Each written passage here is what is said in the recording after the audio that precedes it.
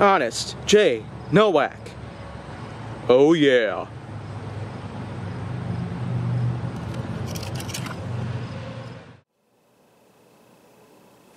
A pleasure to meet all at last, and welcome back to Flying with the Foam on HJN. And now, what I'm going to be doing for today is, simply put, going a lot smaller. Because, after all, I've talked about the Raptor Strike recently. I've also talked about the Phoenix, the Fossa, and quite a few others within the past week or so. But now, it's time to go really small, but not as small as possible. Not yet. Number 637.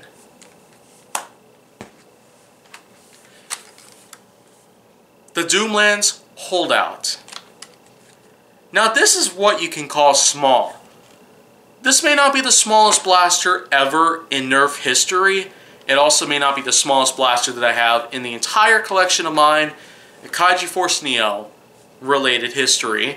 But this is in fact still a small blaster if you're looking for a nice little alternative to some of those huge gigantic blasters out there, like the Modulus ECS-10 or the Mega Mastodon or the Ultra 3. This one here, for a single shot blaster with some nice sort of priming rod action, as basic as it sounds,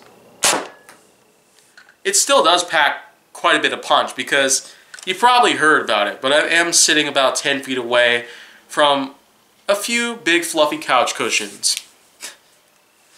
And this dart that came out of this blaster hit them pretty hard.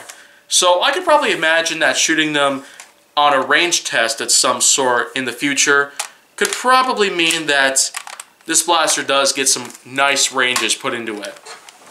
But overall, the blaster itself is still quite a bit of fun to talk about, because after all, Doomland's 2169 is basically Hasbro's version of a story of a dystopian future at some point that could potentially happen within the next few centuries.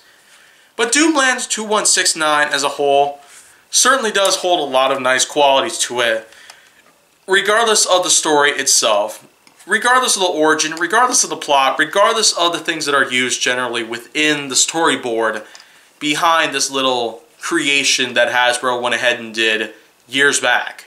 So, I will say that for sure, because this is a Doomland's blaster, there are certainly a few nice qualities and looks to it, not to mention the functionality.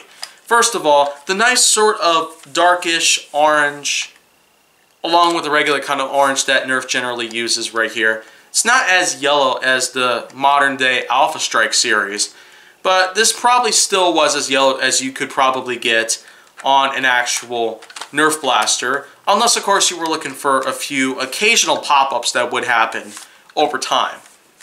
This also comes with its own little scope on the top.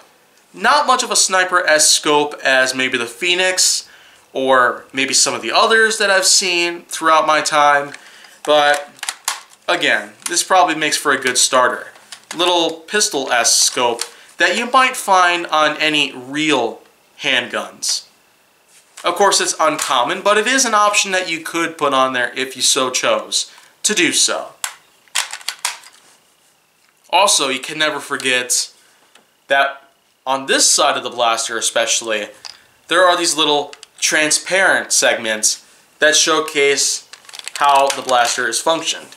In this case, it's just simply a priming rod action to where you pull it back and the plunger tube fills up, air fills inside, and then when you pull the trigger, it's all released, propelling the dart up to an incredible distance at some point. Though I will say for sure that this one right here seems to do pretty good at showing us how this black rubber O-ring over here tends to do a pretty good job at slowing the amount of tension that seems to take place when the priming rod ends up returning to its original phase. Before being pulled and then after being pulled, the rubber O-ring tends to slow it down, so this way it does not, in fact, go through any sort of damage.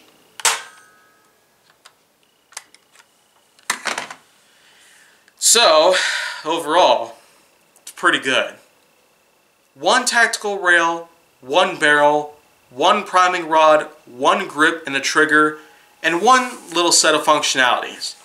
I seem to be obsessing over the number 1 with a blaster like this, but I will also point out really quickly that a blaster like this certainly does have a lot of nice features and qualities to it. And being that it is in fact the smallest blaster that we got in the Doomland series as a whole, the Holdout certainly does hold its own. Literally. But in any case, that's pretty much all that I got for today. But if you want to see more, go down on my channel. Make sure to like, subscribe, comment, follow me on social media, and stay on the Hollywood side.